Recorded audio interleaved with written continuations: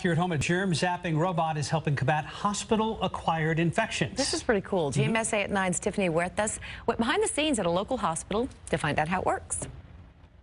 This is a ultraviolet C germicidal robot. This robot gives off pulses of UV light. It actually gives us 15 seconds to leave the room. That kills bacteria that lingers on surfaces. It can be so devastating to actually get a surgical site infection. Surgery director for Baptist Orthopedic Hospital, Jeff Bicey, says this hits close to home. When my dad was 89 years old, he actually went for a surgical procedure at a hospital out of state, and he actually acquired a surgical site infection. It was really kind of traumatic for our families. He says this product helps eliminate that problem.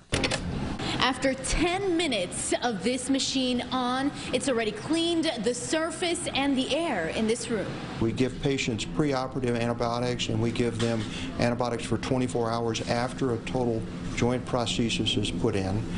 But this is even more than that. It's cleaning the environment before we get in there. The hospital began implementing this robot last year and is measuring the success by the infection rate. Prior to this, we actually had less than 0.5% infection rate in the hospital here in the surgery department. And since we've actually implemented this, we haven't had an infection yet. Tiffany Huertas, KSAT 12 News. And this is the only robot Baptist Orthopedic Hospital currently has. And get this, they've been using it since November of 2016. Wouldn't it be cool if we had a robot, and maybe this will happen one day? You put it in the middle of your room, it dusts, it vacuums, it does everything. Can it do laundry too? Well, we'll work on that one too. That would be the best. Especially fold the stuff that's coming out of the dryer, right? Yes. That would be terrific. That's the real pain in the tush. And can it unload the dishwasher?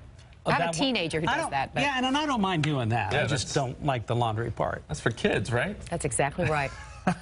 Chores. That's one good thing. One of the good things about having her home from college for the summer. Put her to work. That's exactly right.